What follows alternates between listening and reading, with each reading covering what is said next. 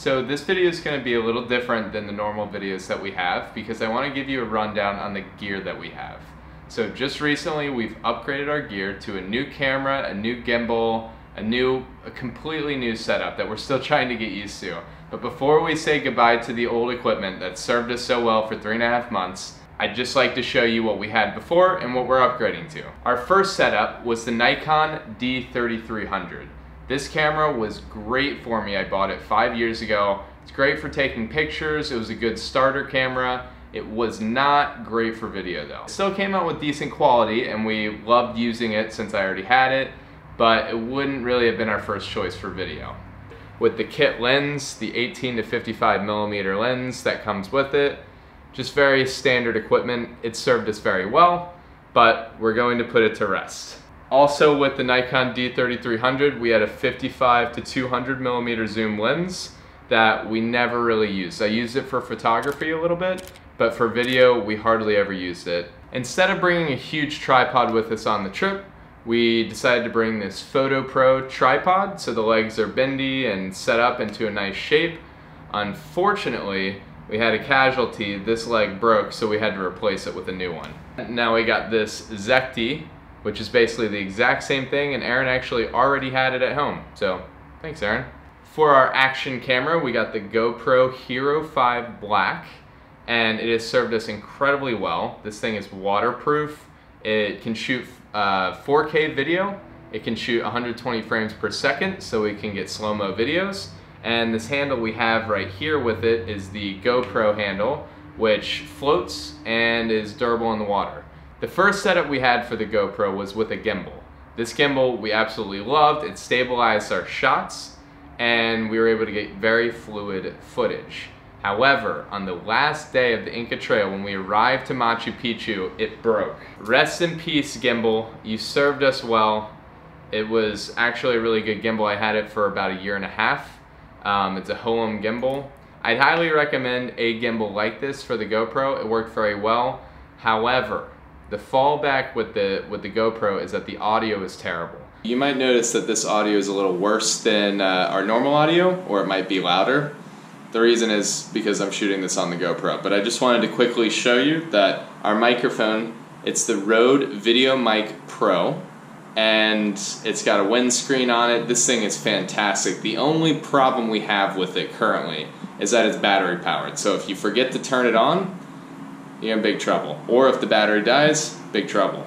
But we're still working on that. We've got 2 D batteries that fit for this and they're rechargeable, so we keep it going. But anyway, back to the good audio. The coolest part of our crew is our Mavic Air. Our drone shoots 4K video. It's unbelievable. It packs into the size of my hand. It only gets to about this big. It's very small already, but when I pack this guy in, 1 second, it literally fits in the palm of my hand. It's so small. Like, this thing is unbelievable. I'm so glad I got it. I actually got it through Let Go from somebody, and it was an incredible deal. With 3 extra batteries, all the filters, it's amazing. GoPro with the gimbal and the Nikon D3300, that's where we shot 95% of our shots so far. We'd have good audio with the Nikon D3300, but we didn't have a gimbal for it. So we wouldn't have stabilization, we couldn't do 4K or slow-mo. With the GoPro, we can do slow-mo, we could do stabilization at least when we had the gimbal, rest in peace gimbal. However, it had terrible audio, so we are always sacrificing something. We needed to make a change. We'll have to switch cameras to show you our new setup. So now for the new gear. I'm excited to introduce our new baby, the Sony a6500 in all its glory. It's beautiful. It's such an improvement for us because not only can this camera shoot 4K, it can shoot slow-mo, it has autofocus. The lens we got for it is 18 to 105 millimeters. It's a beast of a lens, but it can zoom much further than our last lens, so we don't need 2 lenses. Not only that, it's just an updated version, higher quality video. We've already noticed the autofocus works incredibly well. It's just a very reliable camera for video. So we're incredibly excited about mixing this into the rotation. I hope and videos coming up, you'll see an increased value in our quality. This is the Zhiyun, I think I'm pronouncing it wrong, but it's Zhiyun Crane version 2. This is how we stabilize the Sony a6500. So we can get stable shots just like we had with the GoPro when we had the gimbal. If you are interested in getting this, I highly suggest getting a quick release. We got the Manfrotto 323 RC2 quick release system. This system is great. It allows you to just quickly pop on, pop off your camera.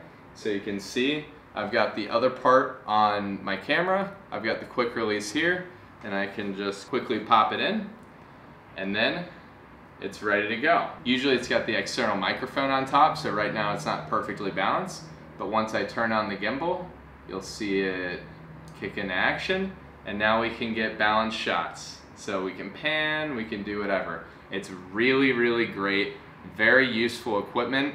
It adds so much production value. It's going to be difficult to get used to. It's definitely a big piece of equipment. We're gonna have to get used to carrying it around, but I think it's gonna really increase the quality of our videos, and we're fully committing to this channel. So you can expect moving forward, we wanna put out 2 videos a week, but definitely every Sunday at 7 p.m. Eastern Standard Time, we've got a video coming out. So if you liked our videos so far, tune in Sunday. We'll have a normal travel video for you. In the comments below, if you like this video, you like seeing a little behind the scenes of what kind of gear we have and how we get by in our normal life, drop a comment below, let us know, and we hope to see you Sunday for our normal episodes. Thanks for watching.